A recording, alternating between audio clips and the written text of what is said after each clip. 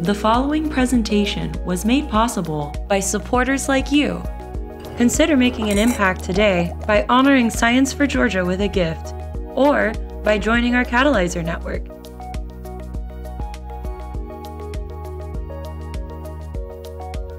Thank you, and enjoy.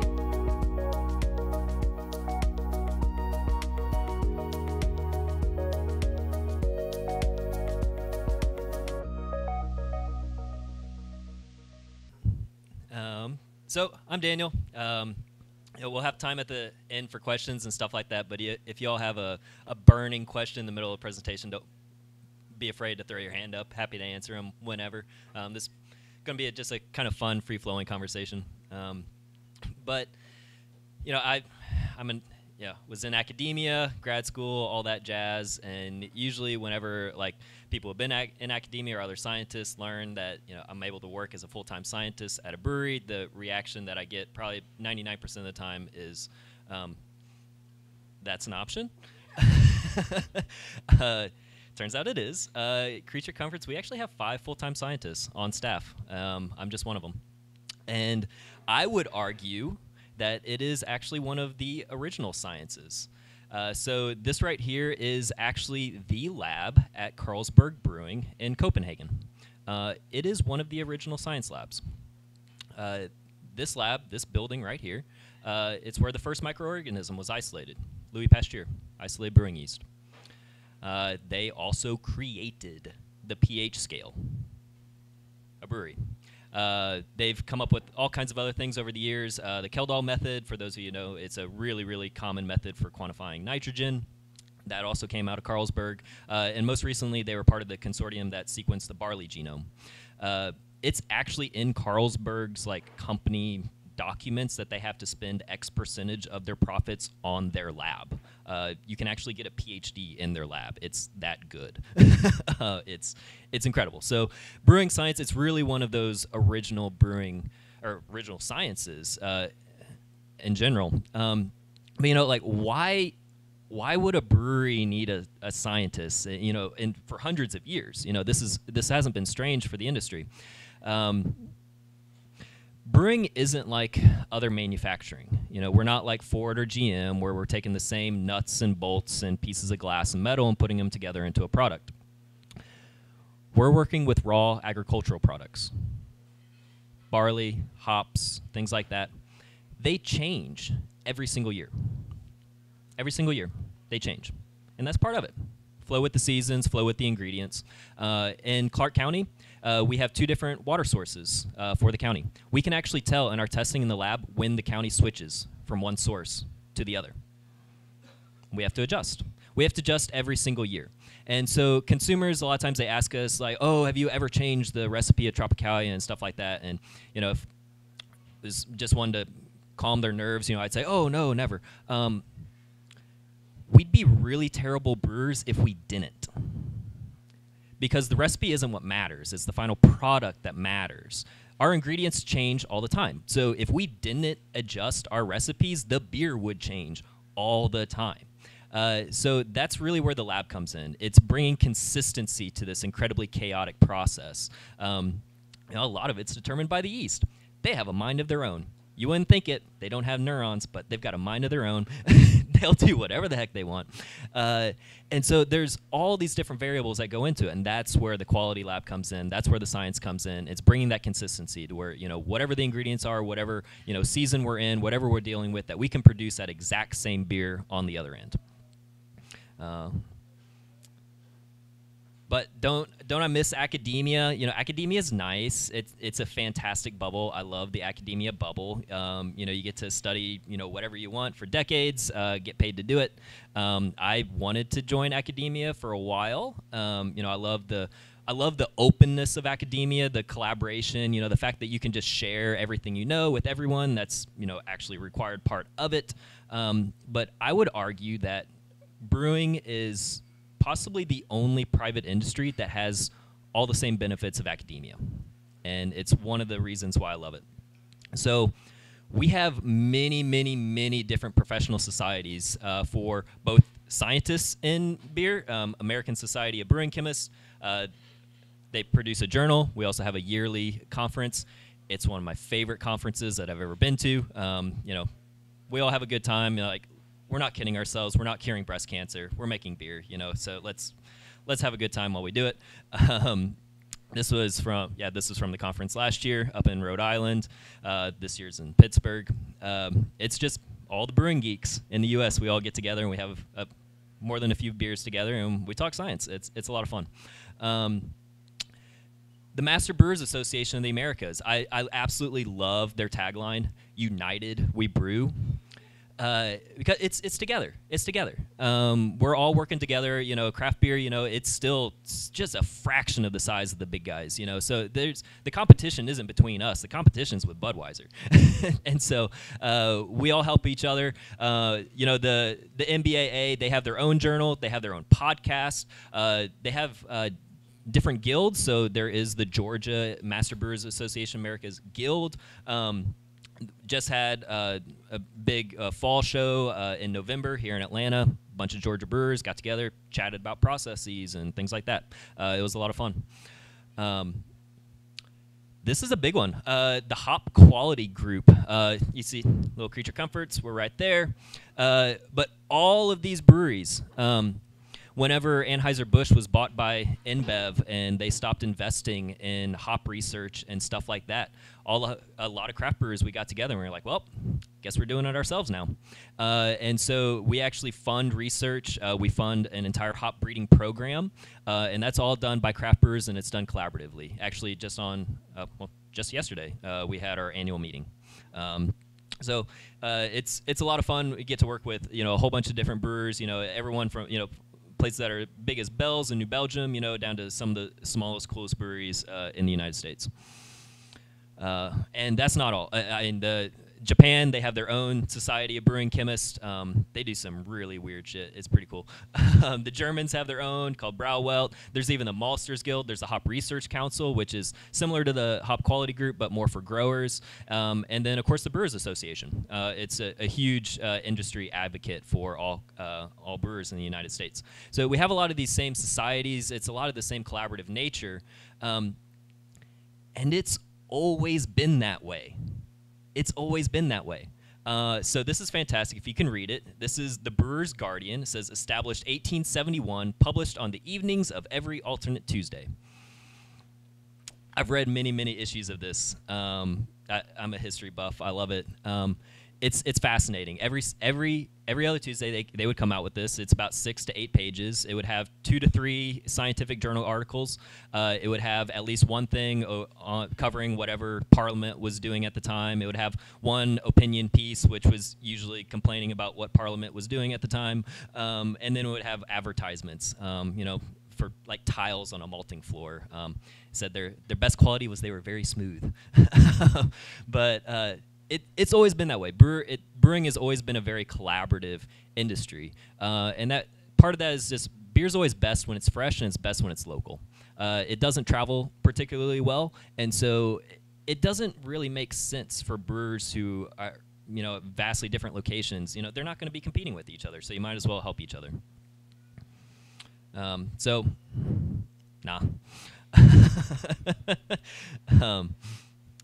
This is the team. This is the team of scientists at Creature Comforts. We've got 5 full-time, myself, Spencer Britton, Anna Birnbaum, Rob Schutz, and Jack Pendergast. Bree Radel is part-time. She's our application development manager. And this is the team. So there is a role for scientists in brewing, and in fact, multiple roles at our brewery alone. And it's a lot of fun. It is a lot of fun. This is the lab space that we work in. This is just one view of it. And this is kind of what Bree does. So she's all on our SQL database side and our progressive web app. So this is every single tank in the brewery down to every facility. We're tracking every single metric, and it's all plugged in there, and that's all programming that Bree has worked on extensively. If any of you want to see like an actual video of the entire lab, you're more than welcome to. It's there on YouTube. The quality QC2 Quality Control Collaboratory up in Maine. They did videos with a bunch of different breweries across the U.S. We're just one of them. It's a lot of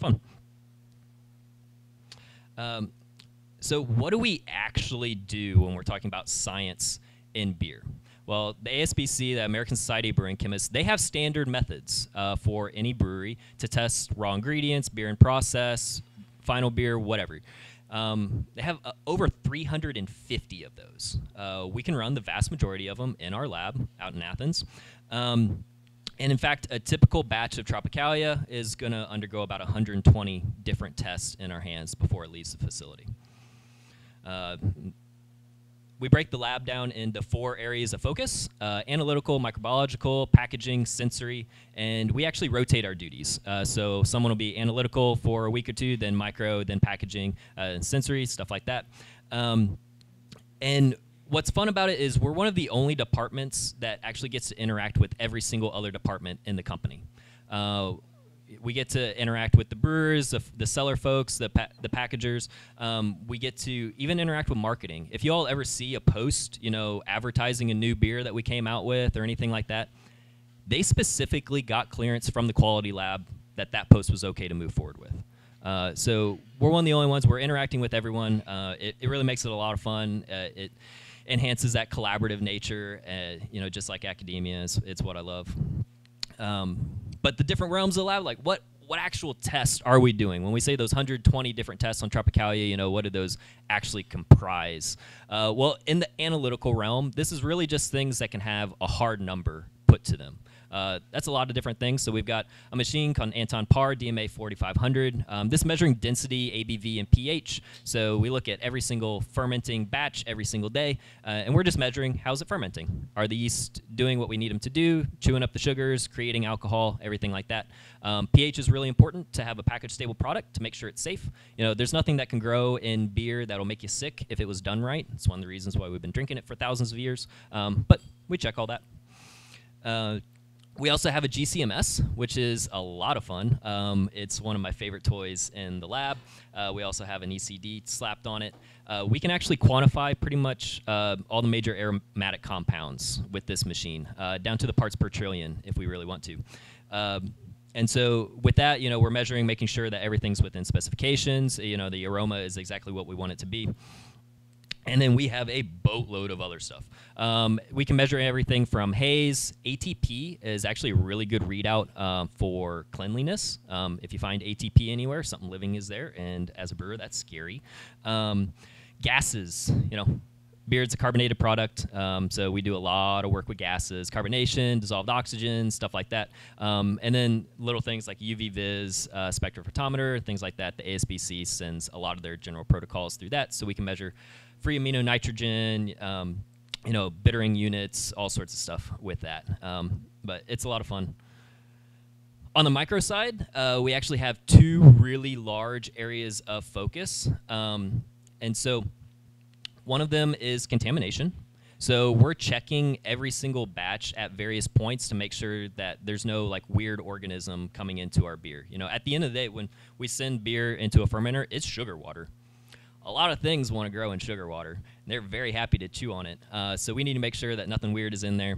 And then we're doing, you know, various different plates, petri dishes, things like that. We'll run qPCR, and we even do genetic sequencing if we need to figure out, you know, what something is, or, you know, keep track of various things.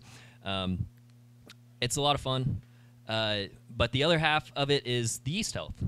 You know, we're generating wort, and we are then handing it off to yeast. The really kind of famous saying in the industry is brewers make wort, yeast make beer. And so there are some samples in the back, if we could spread them around. I brought, anyone can try these. This is, if you've had Bibo, our classic Pilsner, this is Bibo wort.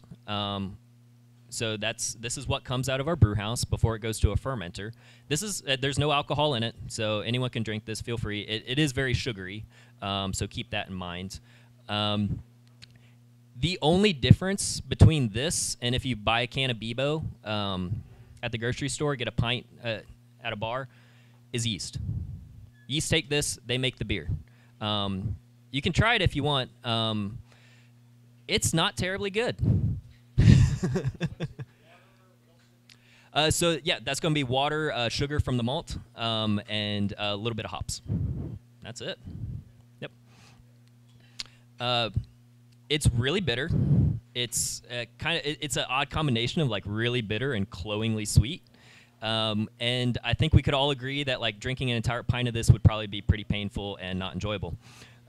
So thank you to the yeast. They do a lot of our work for us. These are just 2 yeast drinks that we have at our main brewing facility in Athens. And so we'll actually harvest yeast off of beers and we'll pitch it into the next brew. The general rule of thumb in the brewing industry is that you do that about 10 batches before you start to get some weird genetic drift and you need to go back to a mother culture. But we'll harvest yeast into these tanks, and we actually have an automated yeast pitching system that it counts every single cell as it goes into the tank, and it'll pitch the exact number of cells that we want in that tank. So that's the micro side. But at the end of the day, you know, the yeasts are doing a lot for us. We're just making the work. Packaging is a huge part of the quality control lab. It is an incredibly complicated process, and there are a lot of things that can go wrong. I mean, a lot of things that can go wrong in packaging. So we have to keep a very close eye on it. We're checking, of course, fill heights, you know, for low fills and stuff like that, but also can seams. So we'll actually cut cans open and take a picture and actually measure the seams. We look at about 7 different metrics on that seam, all down to the 1,000th of an inch, making sure that everything's good and it's not going to leak or anything like that. We're also looking and making sure our kegs are clean. Kegs are a really interesting part of the industry. You know, they're great for sustainability. You know, we reuse them. You can use a keg for decades if you take care of it well with replacing the gaskets and things like that. But that also means you need to take good care of it, keep it clean, everything like that. We have test kegs. This is one of them. So it's just absolutely chock full of sensors for temperature and pressure and fill and all sorts of stuff. So we'll use that to make sure that we're actually getting clean kegs. Yeah. Uh-huh.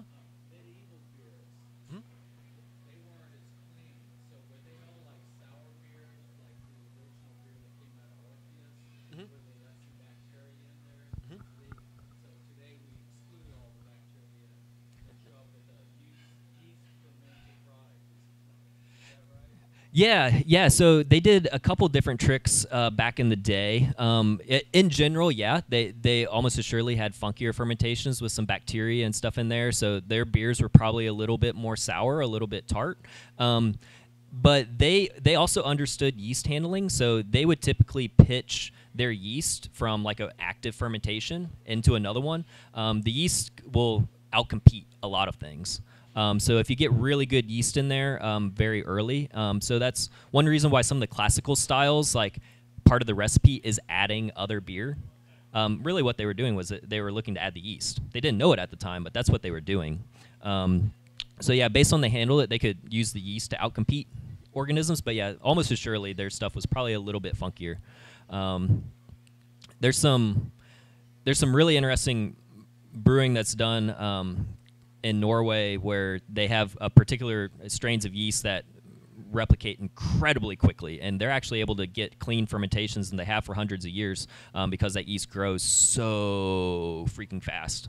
But Kveic strains, they're fun. But yeah, that's a fantastic question. We actually, in that same vein, we'll purposely age hops at Creature for certain beers. You know, for our beers like Tropicalia and IPAs and things like that, our hops, they're harvested. They're very quickly cooled. They're pelletized. They're stored under a nitrogen environment, no oxygen. They're put in a freezer. They're shipped to us in a freezer truck. We put them in a freezer on site. You know, it's cold all the way around to keep them fresh and make those nice juicy IPAs that we like. You couldn't do that before there were refrigerators. And so a lot of the classic styles, you know, they used aged hops. You know, they still only had one hop harvest season a year, and then they had to use those hops the whole year, just like we do. But they weren't able to keep them cool. And so we'll actually purposely take hops and store them warm so we can recreate those old styles, because that's what they worked with. Yeah, the keg cleaning, it's a lot of fun. We are trying to keep things clean. We don't want our beer to get too funky and get bacteria in there. I will say, I I know if you go out and you get a keg for a party, you put down probably a $50 deposit, and you're like, oh, if I don't return the keg, it's not that big of a deal. Kegs cost like $150, $200. So if you do that, do it with like a Budweiser keg. Don't steal it from a craft brewery. That's yeah, that's kind of a punch in the gut. They're probably losing a couple $100 if you do that.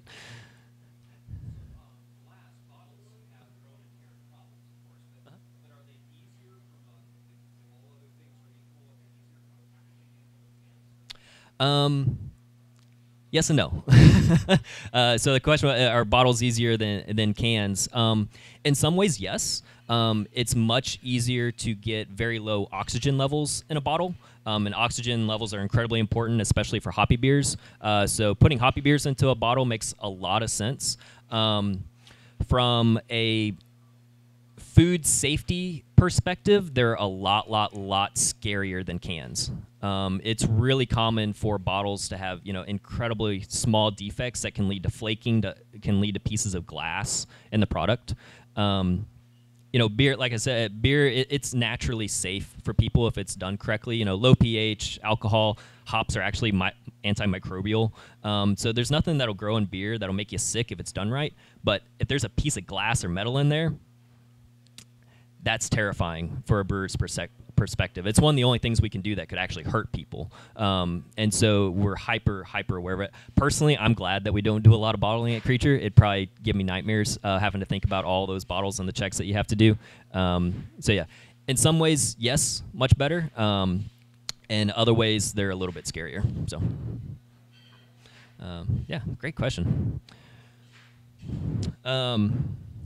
In that realm, packaging, we're absolutely ruthless when it comes to battling oxygen. Oxygen has a huge role to play in how beer ages over time. Vast majority of the time, it's bad. We don't want oxygen in our package if we can help it. And so we're actually targeting less than 50 parts per billion in our package. Usually we're less than 20. There are some things that lead to storage and stuff. If you have a high oxygen, we'll talk about that in a little bit, but it's one of the things that we're most concerned about at the brewery. And then of course there's sensory. That's the one everyone asks about. They're like, oh, you're a scientist who works at a brewery, that just means you drink all day, right? It's like, well, a little bit, but not as much as you'd think. But it is the most important test of all. Like I said, the ASBC lists those 350 different tests that we could be running at the brewery. But at the end of the day, like every single one of those is just trying to lead you to, what does it taste like? So we taste it. Every single batch of beer that we brew is going to go in front of our official sensory panel. Those panelists, they undergo at minimum, at absolute bare minimum, 16 hours worth of training. That class, I put it on a couple times a year. Only about a third of people pass it. It's purposely hard. If I put on a class for 15 people, there might be 2 or 3 that eventually are good enough to become part of our panel.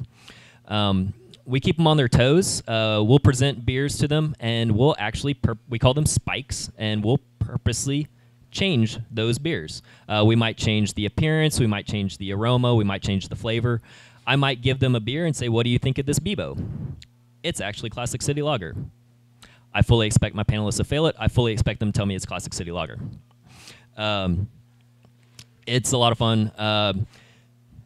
The panelists are actually scored on how well they do with those spikes. So they get points for attendance, they get points for failing spike beers, and they get extra points for actually correctly identifying the adulteration.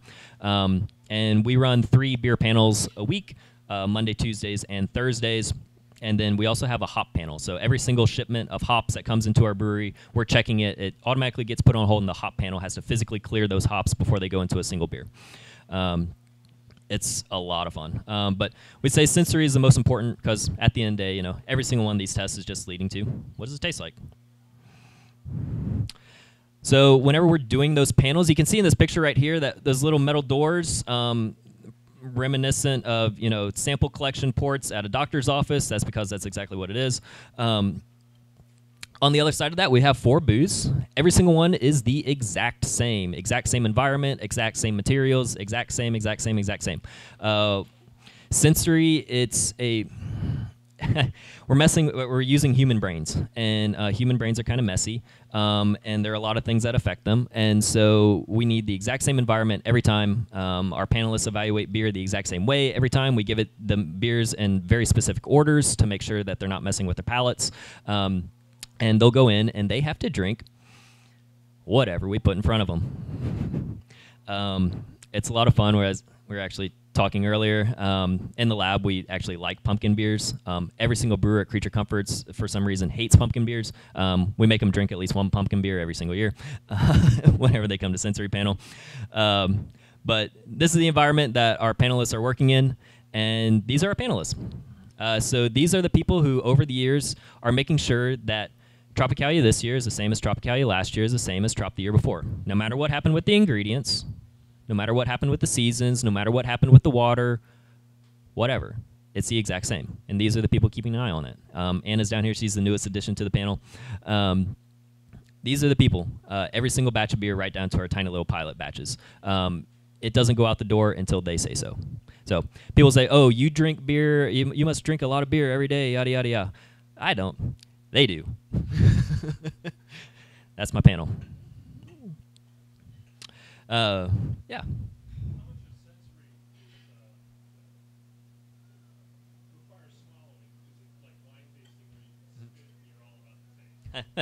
Yeah, good question.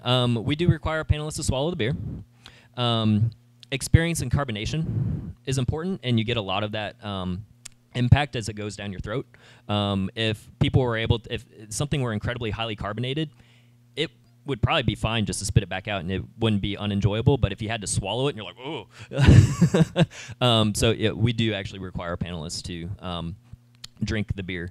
We had one panelist who had late onset celiacs, and he actually moved to just smelling the beer. He was still really good at panel, which was A, great for him, B, a little bit annoying because then all the other panelists were like, why are we swallowing this? It's like, but yeah, great question. Yeah, we do swallow samples, and actually later on, you all are going to get to evaluate whatever drink you have in front of you in the exact same way that our panel does. We recognize the top panelists. So every single month we recognize the top 3 for the previous month. So whatever month this was, Erin was our sensory queen, Katie right behind her, Steve behind them. Actually, Erin, we recognize the best attendance and the best scores over the course of the entire year. If you look at all the names on here, actually hers is on there the most, so she's arguably our best panelist of all time. We just rolled out the new ones for 2022. I was second. I was really happy about that. I was, man, I can't be the one teaching the sensory classes and not actually be good at this. That'd be terrible. Yeah, so they're scored on 3 metrics. They're scored on attendance, they're scored on whether they correctly fail beers that I want them to fail, and whether they correctly identify why that beer should be failed. And it's an ongoing 90-day window. I don't care what they did 91 days ago. Show me what you did in the past 3 months. We spoke about the hop panel that we put on. So we're one of the, if not the only brewery that I know of that has its own hop sensory panel. We're a pretty hop-forward brewery. We make a lot of IPAs. We like messing with hops. And so the hops are important to us. So actually the panelists who are best at hop panel, they're the ones that go out and select our hops every single year during harvest. So brewers will actually contract out hops up to 3, 4, 5 years in advance. Hops are incredibly labor intensive for the farmers to grow. They have to put in rhizomes. They have to put in, all these trellises. It's an incredible amount of infrastructure. And so it's really important for them to know the varieties that they should be growing. And so it's mutually beneficial for us to contract with the growers so they know what they need to grow, and also that way it's ready for us when we want it in a couple years. If you contract out large enough lots, you can actually select your lot during harvest. And so you go out to the Pacific Northwest where the vast majority of hops in the U.S. are grown. Washington is the big one, Oregon and Idaho behind that. And you will go to the growers and you'll actually say, okay, I want this lot. So our top hop panelists are actually the ones that get to go out and do that. Here we are At Yakima Chief, this was during selection last year. This is at a farm, actually looking at hop cones. And this is actually the cones being taken off the vine. This is at Crosby. Hop lots are fun. When I say, things change from year to year to year, these are raw agricultural ingredients. When we say a hop lot and what we're actually contracting for, it's not only down to just that, we're getting Cascade from, Crosby Farms. It is down to the field and the day that it was harvested. That's how specific it gets. You can have the exact same field harvested 24 hours later and it'll smell completely differently. And so we're going out there and we're selecting very, very, very specific lots. It's really important to us. It's one of the most expensive raw ingredients that we have. A typical box of hops, it's about $600. They're not cheap. We've used one variety of hop that cost us $32 a pound. It literally would have been cheaper for us to put filet mignon in that beer.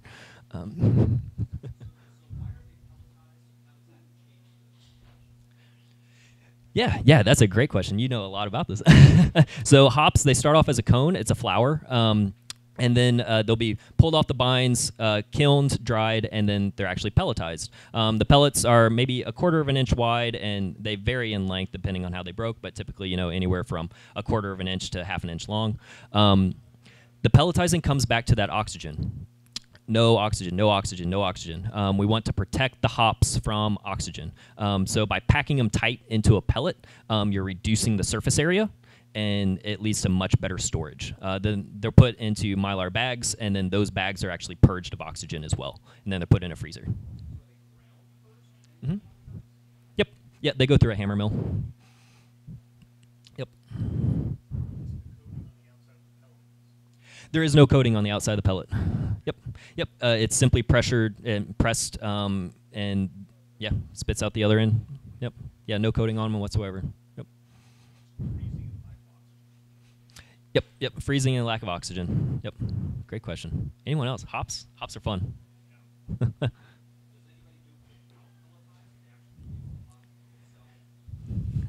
Yep. Yeah. Question: does anyone use unpelletized hops and just the whole cone? Yes. Sierra Nevada very famously does. They use almost exclusively whole cone. I have watched them put pellets into a beer. So they like to say they only use cones, which they do for the vast majority of their beers. But yeah, Sierra Nevada very famously uses almost exclusively whole cone. They've done that just for kind of traditional reasons, and so they're actually working with very large bales of hops that are being broken up and stuff like that. But it's a pretty labor-intensive process. They're difficult to work with.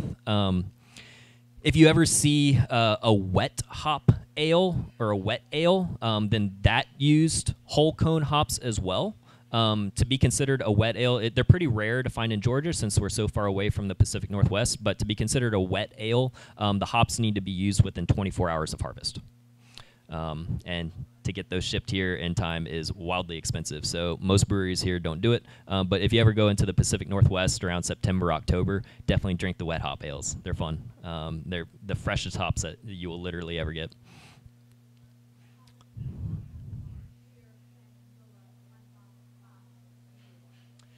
Okay, so the question is, how much beer will one box of hops yield? That's a fantastic question. So the industry standard is that a box of hops will have 44 pounds in it. And then brewers, we typically think of beer in barrels. So a barrel is 31 gallons. If you ever see a big keg at a bar, the ones about that tall, about that wide, that's half of a barrel. So 15.5 gallons. It's really common for craft beers to have, 2 to 3 pounds per barrel. The really, really, really, really big, like hazy IPAs, double IPAs, stuff like that, when the brewers are just like purposely being kind of ridiculous about it, might get up to like 6 pounds per barrel. So we're talking like 2 pounds per barrel. One of those boxes will do about 22 barrels of beer. So, yep. Great question. So, to what degree do artificial selection apply in cultivating hops? Oh, that's a fantastic question. So the question was, what degree does artificial selection play in leading to new hops? It's huge. It's huge. It takes anywhere from 10 to 15 years to get a new hop variety from when you start to when you finish. So just a couple weeks ago for the hop quality group, we got in 18, I believe, samples of hops from the breeding program that we sponsor and help sponsor. And some of those, like those crosses, were started, back in like 2015 and things like that. And they're just now getting to the point where we're smelling them. So yeah, those selections are huge. There are several breeding programs across the world, and hops are really interesting. They can range anywhere from like spicy and herbal and almost like tea, up to like citrus and tropical, everything like that, all the way up to there's a new variety out there called Zappa. The descriptor for it is purple. It smells like purple. It's a fantastic hop. I love it. But yeah, it's all that selective breeding and things like that. The genetics of it isn't terribly well known right now. So it's still kind of a more old style breeding program where you're just crossing and then seeing what you get. So there isn't a whole lot of like actual purpose genetic kind of selection. But yeah, lot of different things that go into the breeding. All right, sweet. Love hops. Y'all want to drink something? All right. It doesn't have to be beer. I mean, personally, it's going to be beer. But if you all want to evaluate things in like the super bougie way and the way our panel does, we can practice that right now. And if you all wouldn't mind passing out the Skittles, that would be fantastic. Thank you. The first taste is with your eyes. That's the first thing that you experience with the beer is what does it look like. So the first thing that we do when we're evaluating a beer is we're looking at it visually. We're checking for the color, the clarity, is there any particulate in there? Is there supposed to be particulate in there? If there is, hooray. If there's not, boo. What does the foam look like? How dense is it? How does it stick to the side of the glass? That's the lacing. The bubble size as well, is this exactly what we'd expect it to look like? So first taste is always with our eyes. And then next we're going to evaluate the aroma. So we use a couple different sniffs to help with that. The first one is just 2 short sniffs. You can do this in a couple different ways. You can do like a drive-by. You can do, some people, they call them bunny sniffs, kind of thing. Personally, I like to bring it into my face in a way, because if I leave it next to my face, I'm going to do a long sniff. I can't help myself. This really highlights small compounds. And when I say small, I mean like molecular size small compounds. Those things that are going into the air very, very easily, those are the ones that come out in the short sniff. And so we're trying to pay attention to those small compounds. But then we can get a long sniff in there, and this is going to highlight some of the larger compounds, and it's also going to help calibrate us to the room, kind of our own personal milieu that we're bringing to the mix. So you can do a nice long sniff. After that, we're actually going to focus on the long sniff. So you can swirl. Our panel, they actually have little caps. Our glasses and panel are very small. They only hold, about 5 ounces, and we only fill them halfway. So we'll cap them, swirl it, kind of concentrate those aromas in the headspace, and then go in for another long sniff. This is going to highlight a lot of the things that the yeast are bringing to the table. A lot of those esters and things like that. Also some fun hop compounds and stuff, but those, that nice long sniff. And then after that, of course, everyone's favorite part, we get to drink it. We try to cover about 75% of our palate, and we're going to take note of the flavor. So when we're talking about flavor, it's actually the things that our palate can do, salt, sweet, umami, bitter, things like that.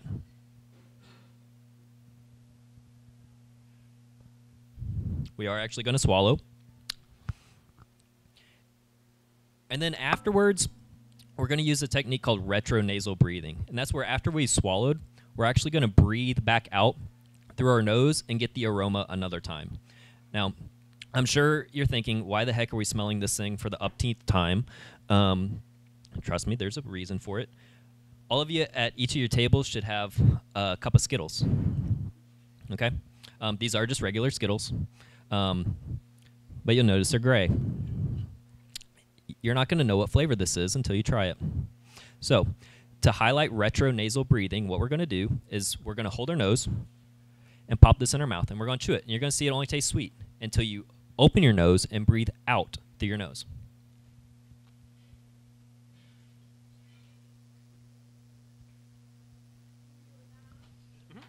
Yep, go ahead. I got orange. Everyone see that? You weren't actually able to tell the flavor of it until you got the aroma. So, smelling is actually incredibly important to how we experience things in our mouth. Okay? So, that retronasal breathing, after we've swallowed, we'll breathe back out through our nose to get one more hit of that aroma and actually help us finish evaluating the beer as it went through our mouth. It's also hitting another side of our palate, so it's coming into the back side of our palate instead of from the front. So a lot of times the aroma, you'll experience it a little bit differently. Certain compounds will present themselves in different ways. So after that, when we're doing that breathing out, the first half of the breath, we breathe out through our nose. The second half of the breath, we actually breathe out over our tongue. And by doing that and passing air over our tongue, you're able to evaluate the mouthfeel of the beer. Is it astringent? Is it like sticky sweet where it's like sticking on your tongue? You know, is it heavy? Is it light? That sort of thing. So that's it. That's how we evaluate beer. These steps are pretty standard in the industry. Some breweries do more, some do less, but all of them essentially cover these basics. If you're going to evaluate beer, you know, the bougie way, the way our panelists do, each one of these steps is important, and that's how we do it. Yeah, the Skittles are yours to have. Enjoy. Let's see what I'm going to try to get a grape. I like grape. My favorite beer? Oh, man. Second time I've gotten that question tonight. And why was it Transmission? Oh, man. Transmission was a fantastic beer. Probably my favorite one that we do is a beer called Silent World. It's a black lager. I don't know why I like it so much. It's just really well balanced. It's hilarious. We can see in the metrics because when we go to the tasting room, you know, of course, Creatures, you know, our beers are comped and stuff like that. Well, we have to pay taxes on them, but that's it, and things. But you can actually see, you know, what employees at Creature Comforts drink, and we only do one batch of Silent World a year, and the employees, we probably drink like 60 to 70% of it. We were supposed to brew it like 2 weeks ago, and they pushed the date back by a couple months, and I thought there was going to be a riot.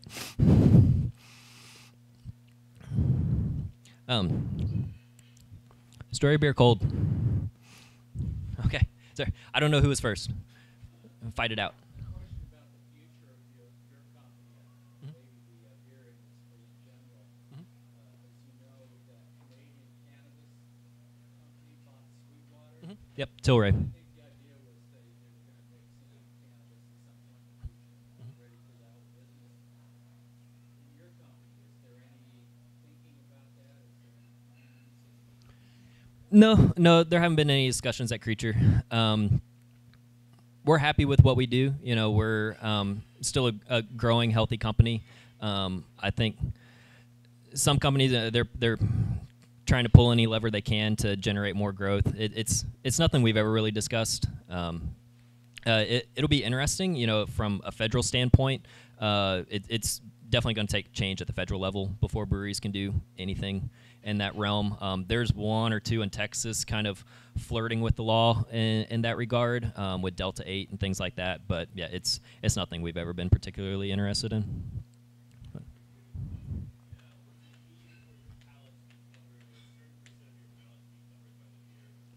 Yeah, we're talking just kind of surface area. So we're trying to get enough in there to, you know, hit all the receptors, but also not so much that we're choking.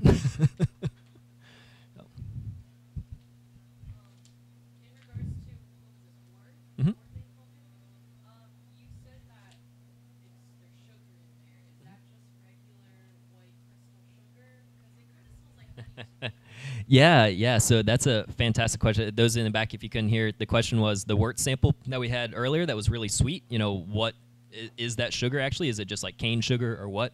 That sugar is actually coming from the malt, from the grains that we use. Most of the grain that we use is barley, and it's specifically malted barley.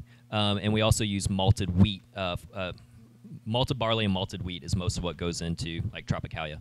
And malting is a really, really specific process where the maltster, they will take the grain and they will steep it in water, and then they'll allow it to sprout.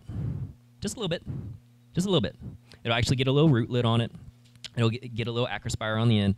And what's happening there is by allowing the grain to sprout, it's activating enzymes that are turning those complex sugars held in the starch in the grain into simple sugars that the plant can then use to grow. Those same sugars are the ones that yeast can turn into booze. So we'll buy malted grain. So I've got some malted wheat in my car. If people want to try it later on, I can go get it. But you can actually see the difference between malted wheat and like flour. It's quite sweet. And that's solely from the sprouting process and the activation of those enzymes. And then we'll actually, in the brew house, we'll further utilize those enzymes. So based on the temperature that we steep that grain at the brew house, it'll convert certain sugars to other sugars, and that temperature is incredibly specific. We change it, based on the brand, based on the beer, based on the recipe, whatever, and to get the exact sugar profile that we want. But yeah, that's a very long-winded way of saying those sugars are coming from grain.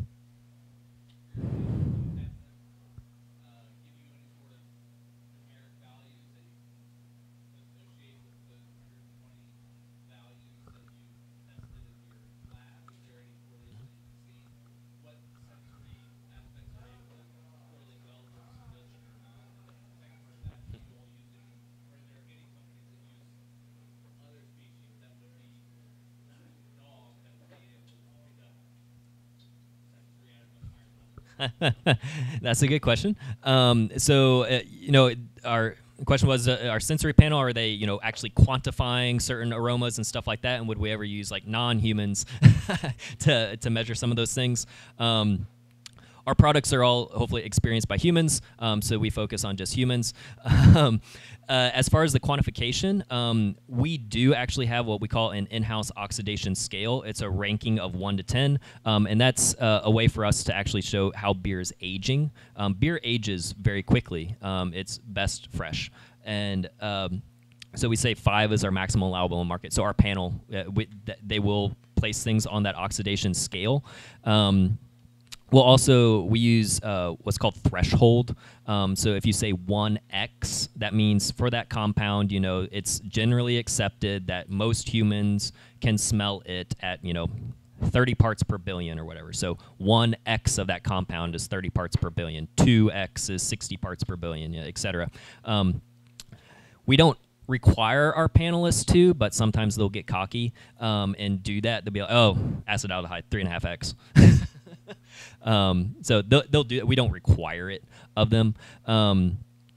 Now, when it comes to our panelists evaluating these aromas and compounds versus, just doing it on a machine, that's another thing that people ask. Is like, if you got this GCMS and you can just measure these things down to parts per trillion, why are you even bothering with the people? The GCMS doesn't have a brain, and human palates and brains are weird.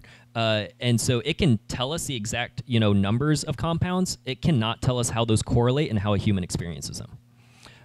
And so it really takes putting it in front of a bunch of people. And you saw the pictures. We purposely use a bunch of people. Sensory, it's an incredibly individual experience. Every single one of us experiences things differently, sensory-wise, based on our genetics, based on our background, based on our favorite foods when we grew up, based on what our grandma's house smelled like. And so part of the training with our panelists is to actually get them all on the same vocabulary. Like personally, one of the compounds we train on, it's cis-3-hexanol. The commonly accepted descriptor for that compound is fresh-cut grass. You put that compound in front of most people, they're like, "Yep, smells like grass clippings on my jean after I mowed the yard." Me personally, smells like potpourri in an antique shop in the holidays. No idea why.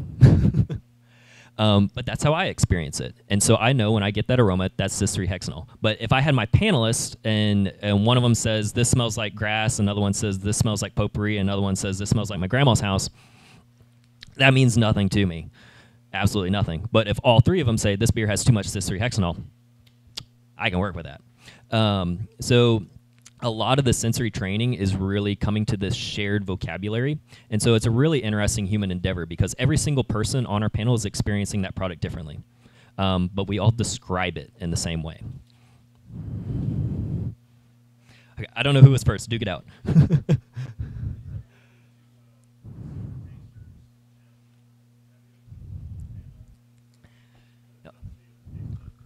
Yeah, is there anything to super tasters, and have we ever evaluated our panelists in that regard? Yes. Every single spike that we have ever issued, I have the record of it. And so I know who is the strongest on every single compound that we test them on. And people have their own strengths and weaknesses. Personally, I'm very strong with 2,3-butane-dione, incredibly weak with butyric acid. Don't know why. That's just me. One of the biggest defects, is that 2,3-butane-dione. 20% of the human population straight up can't smell it. Some people can smell it down to 25 parts per billion. One of our best panelists of all time, he worked in our maintenance department, smoked a pack of cigarettes a day. He would come into panel reeking of cigarettes. It's very frustrating for me. And he would just peg every single thing. For the longest time at Creature, if a beer had a rough day on panel, there were only 4 people in the company who could clear it to move forward or decide what to do with it. Founder number 1, founder number 2, founder number 3, and Jamie. Because we trusted him that much. His palate is ridiculous. He's, to this day, never missed an isopolaric spike. I don't know how. So yeah, some people definitely have their own strengths and weaknesses. And it's coming to know that about yourself is one of the fun things with the training program. But yeah. So Daniel, you mentioned that's your site a while back in your slideshow. Share with us an interesting history, fun fact about beer. Oh man, share a fun, interesting fact about beer. Historical fact. Can I punt the ball on that one? Because I've got a slide later that's going to do exactly that. Is that all right? Okay, cool.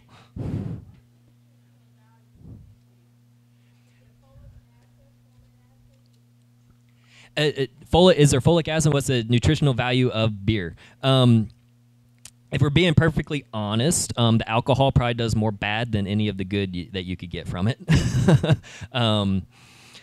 As far as the actual nutrition, as far as vitamins, I'm not completely sure. It does have a decent amount of protein, decent amount of sugars. A 12-ounce can of Tropicalia is going to be right at 220 calories. Most craft beers that you see are going to be anywhere from about 150 to 250 calories per can. The really, really light ones will get down to those low hundreds and things like that. But yeah, like a can of Tropicalia, about 220 calories. And actually, most of those calories are coming from the alcohol. Cool. So, just a general word of note, that the fastest way to make a brewer cry is to store your beer warm. Don't do it. Store your beer cold. Good, bad. Beer ages very, very quickly when it's stored warm. A beer that's been stored at room temp for 2 weeks is going to taste nothing like what it did previously if it were stored cold instead. So store your beer cold. Some people, there's a myth out there that beer can't go like hot, cold, hot, cold, hot, cold. If you do that, you're going to mess with it. Honestly, just keep it cold. If it gets warm, get it cold. It'll be fine. Swap them back and forth, but cold is always best. So what's next in the industry? We talk about this collaborative nature, all these groups, these science groups, these journals, okay, so what in the heck are we actually doing? One of the biggest things in craft beer right now is related to thiols, sulfur compounds that are in hops. And we're coming to a realization that these compounds are incredibly important to the aroma characteristics of some of the hops that we're really interested in now, the fruity, tropical ones. Some of those compounds, they can be like 4-MMP, 3-MH, 3-MHA. Most of these are hop derived. They can also come in on malt, and you can release these enzymatically with certain yeast and stuff like that. And they are being selected for with current hop breeding programs. So the hop quality group, the hops that we're selecting, we're actually quantifying these style compounds and using that as one of our decision factors on which ones to move forward in the process. I've got a container of some of these compounds. One of them is at 4 mmp. Humans can smell this down to 1.5 parts per trillion. Okay. The last time we actually opened this jar, it made the entire brewery smell like cat piss for 3 days. At high concentrations, it smells like cat piss. Low concentrations, it smells like passion fruit. I've got a jar of that compound that's inside of another jar that's inside of a plastic tub that's inside of a plastic bag. I'm going to take that tub out of that plastic bag, and I'm going to open it for about 2 seconds. And I've tested this out. I'm pretty sure it's not going to ruin this place. But we're going to give it a shot. This is one of the compounds that we are currently selecting for in our hop breeding programs. All right? You all ready?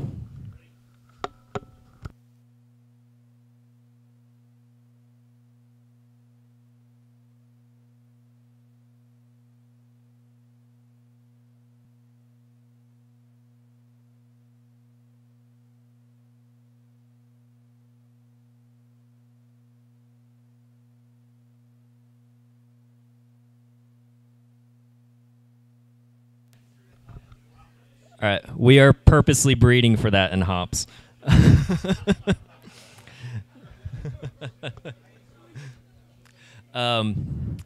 Yeah, the last time we pipetted out of that bottle, we'd use one pipette tip and we put it in the garbage bin outside, and the entire complex smelled like it for 3 days. It was bad. It was bad. Yeah, yeah. We. Yeah, it's a sulfur compound. This particular one that we just smelled is at 4 mmp. It's a very long word that I can't remember. But if you Google it, it'll be there. But yeah. Sorry, what? It comes in with the hops. Yep. Theoretically, probably. Yeah. I can't guarantee how you'd feel the next day. Yep. Yeah, but we're highly, highly sensitive to it as humans. So this is one big thing. So this is research that came out of Yakima Chief. There are a hop collective. They were looking at these various compounds in different hop varieties, and they are now selectively breeding for them as well. There's also a lot of fun stuff going on with yeast genetics and new yeast species. Lager yeast is really, really fun. It's actually a hybrid of 2 different species, Saccharomyces cerevisiae and Saccharomyces eubayanus. That leads to lager yeast, which is Saccharomyces pastorianus. And the way those different parts of the genome interact and how they lead to different flavor compounds is a huge part of research right now. There's also new enzyme packages. How these yeast can interact with hop compounds, how there's a process called biotransformation. You know, we are using a biological thing to transform compounds from one thing into another and creating different aromas, reduced off flavors, stuff like that. There's a really fantastic paper that came out in Nature Communications a little while ago where one group, they were able to create a strain of yeast that genetically produced hop compounds, 2 of them, geraniol and linalool, and they were able to make beer that official sensory panel said this tastes like a pale ale. Didn't have a single hop in it. They were very excited, so they spun it off into a whole company called Berkeley Yeast, and now they are making all kinds of fun, interesting new yeast strains that can do some really cool things. There's also a phenomenon called hop creep. This is my promised slide, going back to history. So hop creep is a really, really interesting thing. If you hop during fermentation, you can actually dramatically change the sugar profile. There is something coming in with the hops that is able to turn unfermentable sugars into fermentable sugars. And so you'll actually get a further fermentation if you're adding hops in the middle of the process. It can be incredibly frustrating because it can lead to some weird off flavors and stuff like that. And then your beer isn't doing what you want it to. What's particularly frustrating about this one is they knew about it. They knew about it in 1893. This is that same Brewer's Guardian paper. And this was a series of 2 articles that they published just a couple weeks apart. And they knew about hop creep. And then the industry, we forgot about it for 100 years. And now we're rediscovering it. Bell's Brewing has done a lot of fantastic research on hop creep. Russian River has done a lot of fantastic research on hop creep. There are a lot of groups that are really figuring it out. But yeah, it is something that we actually knew about over 100 years ago, but craft brewers rediscovered it, painfully rediscovered it, and now we're trying to fix it. But what is Creature Comforts doing with the industry? You know, how are we playing into this whole collaborative effort and the science of everything? So we actually did a really, really large project looking at metallic qualities in kettle soured beers. Kettle soured beers are where in the brew house, in the kettle in the brew house, you're purposely adding lactobacillus, the same bacteria that creates yogurt. You're allowing it to create lactic acid, and then you're sending that beer into the fermenter to create beer. So it makes these nice tart beers like Berliner Weisses, our Athena, Tritonia, Paradisos, all of those are kettle sour beers. They have a tendency to become kind of metallic and taste like blood or pennies. Not enjoyable. So we did a whole thing figuring out how to combat that very robustly. And then we told everyone. We didn't keep it proprietary. We didn't keep it to ourselves. There's actually an MBAA podcast episode. You can listen to Spencer Britton, our research manager, literally tell the world how to do what we figured out. We've done genetic sequencing of 40 different mixed culture samples. So these are those funky fermentations that have, you know, wild yeast and bacteria. I sequenced 40 different samples from 18 different breweries, presented on that at ASBC. We're looking at whenever you hop during fermentation, that dry hopping, it actually leads to an increase in pH. You know, we talk about pH being important for product stability and safety, and so that's actually pretty scary. And so we got $16,000 from the Hop Quality Group to try to figure out that problem. We're pretty sure we know the compound. We're just chewing through it. Looking at new qPCR methods for detecting contamination in beer. That's a big project that I've published on before. And then our house lactobacillus that we use for our kettle souring, it's its own species. I want to publish on Lactobacillus creatura in a few years. When it mutates again, we'll have Lactobacillus comfortiti. Most breweries, when they're doing kettle sours, it takes 24 to 48 hours for the bacteria to create the level of lactic acid that they want. Ours does it in 4. It's a lot of fun. I love it. And I've done full genetic sequencing on it. It's its own beast, but we're still waiting to publish that one. It'll be fun. That's it.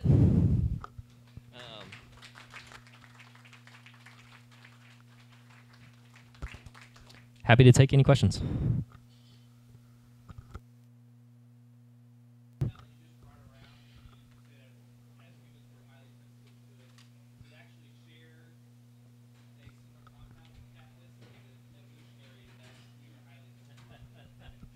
That's a really good question. I don't actually know the answer to it. It's probably a different compound, except for that portion of it. That thiol is almost assuredly hitting the same receptors. Yeah. Yep.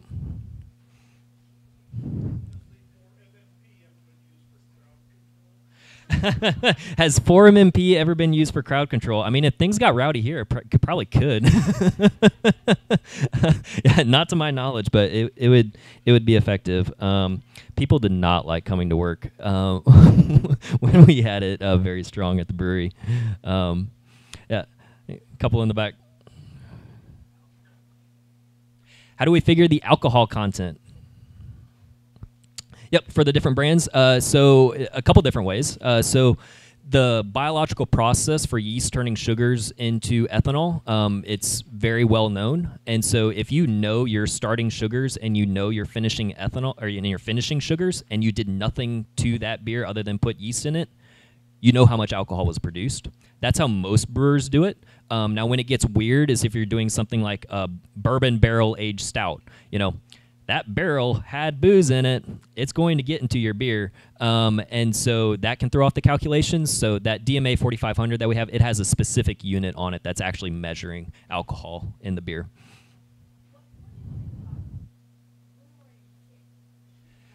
What do I think about brewing kits? They're fun. They're fantastic. I home brewed for years. It's what got me into the industry. Yep.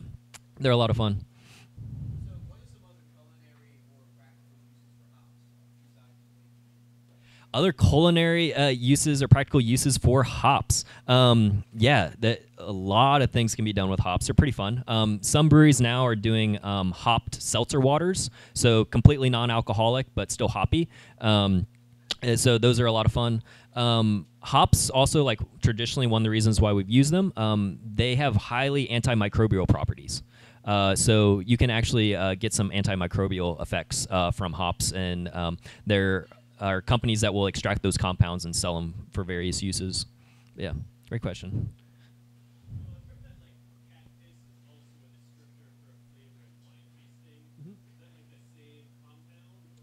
That is a different compound. The cat piss in wine that they are typically talking about is THP, tetrahydropyridine.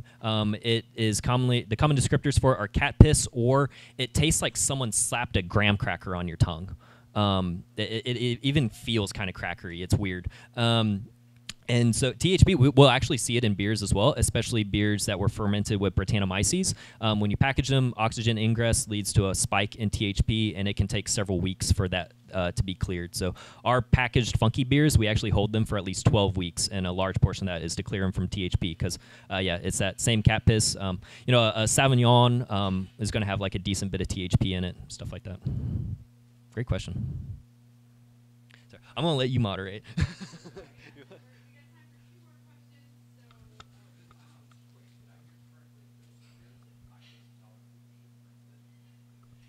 Are there beers that lactose intolerant people shouldn't drink? Yes. The lactobacillus doesn't have lactose, but brewers will add lactose to beers. And the biggest reason why brewers do that is because lactose is not fermentable by yeast. So it's a way to make the beer sweet and sugary, but also be stable, and it's not going to create alcohol. So for us, Cocoa Bunny, we call it a milk porter. Milk, we add lactose to it. It creates a nice bigger body, but yeah, all brewers are required by the FDA to label allergens on their beer. So if a brewer is doing what they're legally required to do, if it has lactose, it will say so on the package. Yeah.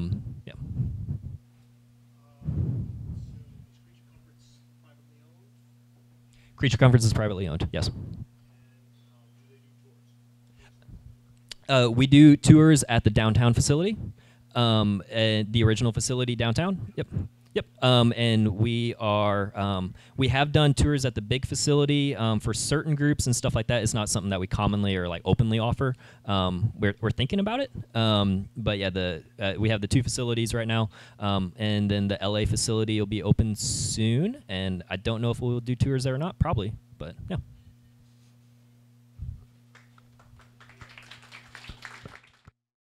We hope you enjoyed this presentation. For more information on Science for Georgia's mission and our past work, visit our website at scienceforgeorgia.org.